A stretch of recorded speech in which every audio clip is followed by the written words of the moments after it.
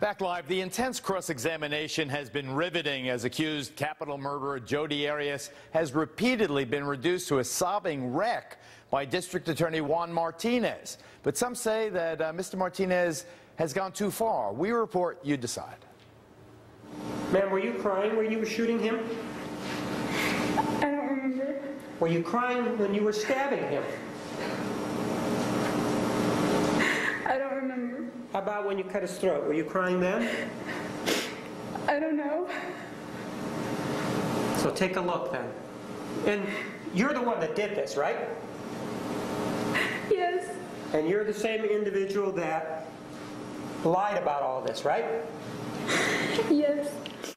All right, meet my next guest. Former prosecutor Monica Lindstrom knows Mr. Martinez well, having worked side by side with him in the Maricopa County DA's office. She's a former prosecutor. Defense attorney Mel McDonald, who I worked with back in the 2020 days, knows prosecutor Martinez as well, having tried several cases against him. So, Monica, you first. Welcome, both of you, first of all. So, Monica, has he gone too far, or is he scoring the right points in a capital murder case? What do you think of his style?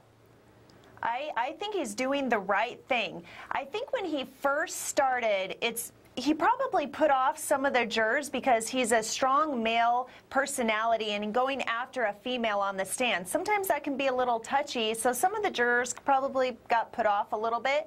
But as he kept going, I think they just said, you know what, this is what needs to happen. This is a death penalty case, and she brutally murdered this man. And something else to think about is he might be doing this on purpose, because part of her defense is that she was weak and mild-mannered and she was controlled by Travis Alexander. Well, Juan is essentially showing that she can stand up, she can defend herself, she argues with him, and she points out when he's wrong. So where's this mild, weak-mannered woman that supposedly is there? She doesn't exist, and she's shown it over and over again when she's arguing with him. Well, what do you think about the death penalty? Before I go to Mel, Monica, do you think that you know, Arizona juries better than I do. I did go to college there, but aside from that, are they going to send this woman to her death? You know, it's a very personal decision. There's nothing that says that they have to.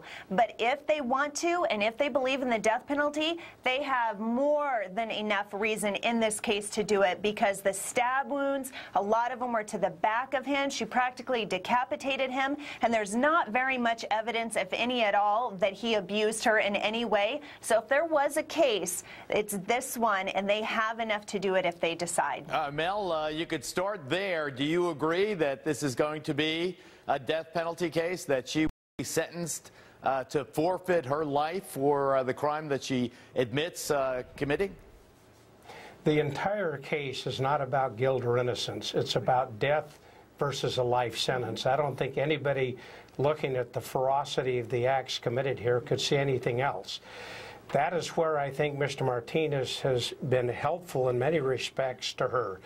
If you're the attorney standing in their shoes, by putting her on the stand, they had to put her on the stand to try to put a human personality to her, and then having her savagely attacked at times and sometimes going ad nauseum, trying to have him beat her up, I think can create some sympathy. And then by trashing the decedent, as he has done throughout the case, what they're looking for is one or two voices to gain some compassion for her and not give her the ultimate penalty.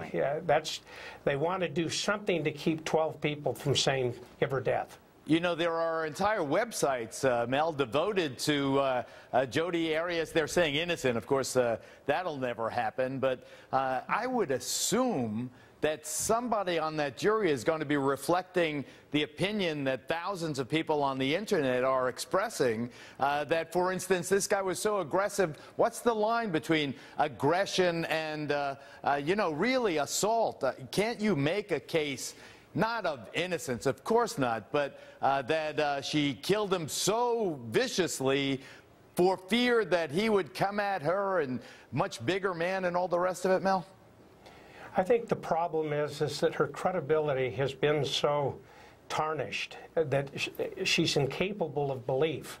The three different stories that she gave, and as she's gone through this case, creating and fabricating letters to the family and putting on this image that was all a farce, I don't think there's any way to rehabilitate her testimony. So all I think they can hope to do is to, through either the aggressive behavior of Martinez or hoping that they'll buy into some of her arguments that the decedent was a pedophile or that he was abusive, I think she's got a real problem in selling just about all of that. Monica has said this will be a death penalty. What do you say? I'd say the odds are very high, and if they get it, they will get it in spite of Martinez. All right, so if you were going to give Martinez a letter grade quickly, you first, Monica? A. And Mel? C. I fall in between. I'll give him a B. I want to thank you both, Monica Lindstrom, Mel McDonald. Thank you both for coming on.